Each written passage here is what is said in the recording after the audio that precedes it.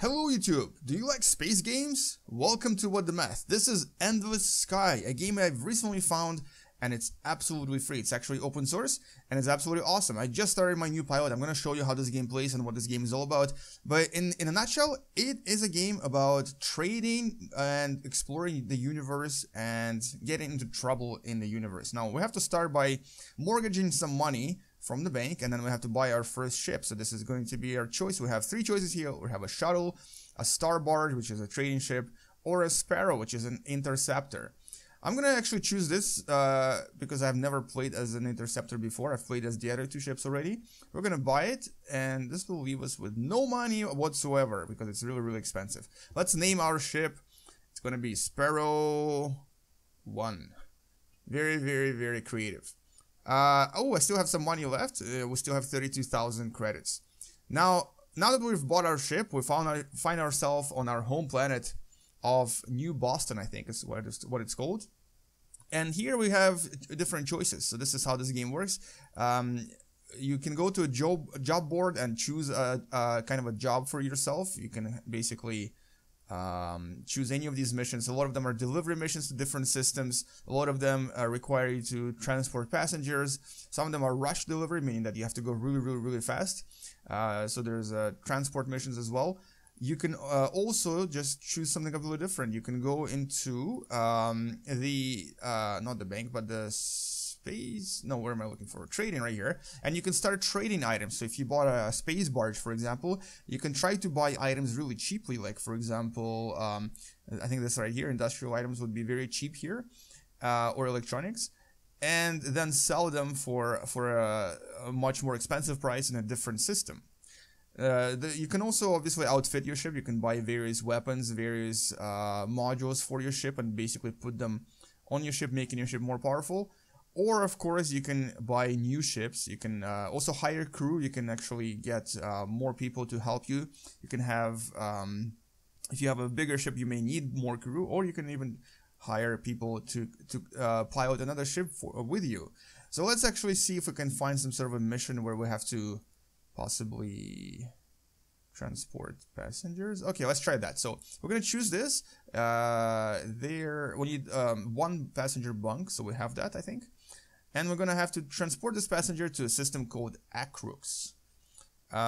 So now we're just going to depart and find ourselves in space. So this is how this game works.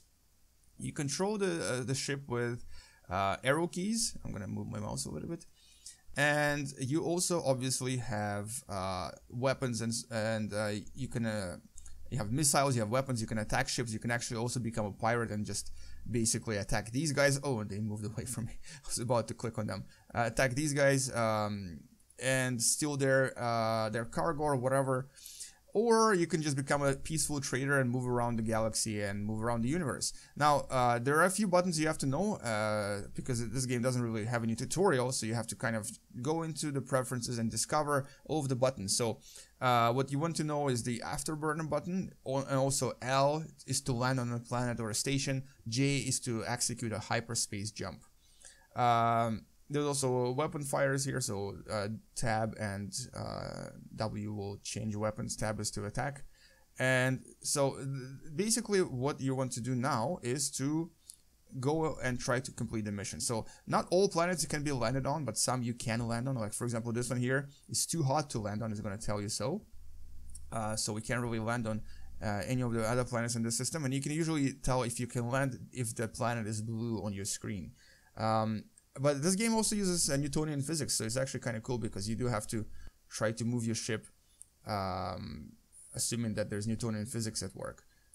So let's actually try to look at the map, and we have to go here. We don't really know how to get there yet, but we know that there's a system in this area that we can get to by jumping there. So we're gonna click on J, and this is going to be our hyperspace jump. Now, you only have a limited fuel for hyperspace jumps. For this ship, you can do it 3 times. So I just did it once. I moved and wasted fuel right here, or spent my fuel. I can do it 2 more times. If you find yourself on a system without any stars and you have no fuel left, you can actually call for help, and a friendly ship in the vicinity will try to help you. It's kind of cool. It's a cool feature to have. Oh no, I pressed the wrong button. I was gonna land. Press the wrong button. Let's jump back. And here we go. We just ran out of fuel, but luckily there is actually a planet here we can land on right here. Land on this planet. And now we've landed a new planet called New Greenland. So here you can go trading again. You can go to job board and get a new job to get paid. You can obviously get more money from the bank if you want to. Or you can do the other things like hiring crew and so on. Every time you land somewhere, your fuel is automatically refueled. But I'm not really sure if I'm going the right way. So let's try to complete this one mission here. And also possibly shoot someone if we can. What is this? Oh, it's a star. Okay, never mind. There's quite a lot of randomly generated, procedurally generated systems in this game, and quite a lot of ships, quite a lot of friends and enemies. So in that sense, this game is actually pretty diverse, pretty unique. Oh, here we go. Here's speaking of enemies. Oh, don't go away! Get away! Get away! Get away! Get away! Oh no! Oh, okay. I have been disabled. So this is what happens when you reach a system that is not very friendly. My ship has been disabled. Press N to cycle through the ship system. When you have a friendly, press T to hail it, because it will save you. None of these are friendlies. Oh, this guy's friendly. Okay, yeah, ask for help. So let's ask for help. He's gonna hopefully help us a little bit. Hang on, I'll be there in a minute. And help me survive this. So this will happen a lot, and I kind of like this about this game because it's very complex, but it's also very, very simple. There's quite a lot of really cool things in this game that make me actually want to play it more. Okay, he repaired us a little bit. He's going to repair us more. Alright, we're no longer disabled. I'm going to go land on that planet right there, just so I can refuel and possibly repair my ship. Yeah, this game actually reminds me of the X series. If you've never played that, it's basically a very complex space simulator. And this is kind of like that. Oh no, wrong button, wrong button, wrong button, wrong button, wrong button. Here we go, land. Except that, of course, it's in 2 dimensions and it's a lot more simpler, but it's also free. It's absolutely free, which is kind of awesome, I think. Okay, I don't really have any money to buy anything, so I may as well try to complete that mission. Let's go see if we can reach that system finally. If you spend too much time trying to complete a mission, you'll... No, wrong way! That was a totally wrong way. You will actually fail that mission. So I'm trying to complete it really fast here. There's no music in this game, unfortunately, but there are sound effects. Which I think is enough for me personally, because I play my own music anyway. But... some people may not be happy with that. No, get away. Oh, so close. So close. Too close for comfort here. Alright, so we're going... Yes, we're going this way. We actually did go the right way after all. Because I borrowed money from the bank to buy the ship, I will get mortgage payments all the time. Okay, let's go kill someone. This guy's a jerk. This guy's a jerk. He needs to die. Here we go. My first ship. Yeah.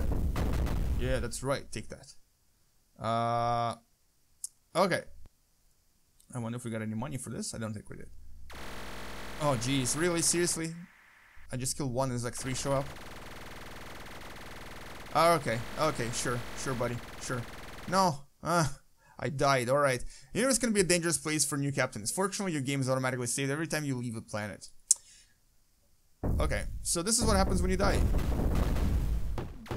And ta-da. So anyway, so this is basically the game in a nutshell. It's super fun, it's really difficult. It has trading, it has combat, it has a really huge universe. This is actually very, very, very, very, very large. As you can see, I can just keep scrolling and scrolling and there's no end. And it's procedurally generated, and there's quite a lot of really awesome things to do. But really, it's all about trade and exploration and completing missions. And obviously becoming a more powerful captain. So if you like games like X Beyond the Frontier or X Rebirth, the more recent one, or even games like EVE Online, you may actually like this because it's free and it's awesome. Anyway, so this is Endless Sky. I'm posting the link for this game in the description below. And this is an awesome game to learn all these awesome trading concepts, you know, buying low, selling high, or basically moving different produce across the universe. Thank you guys for watching. Hopefully you enjoyed this video. Hopefully you try to give this game a try and like it as well. Game you later, and bye bye.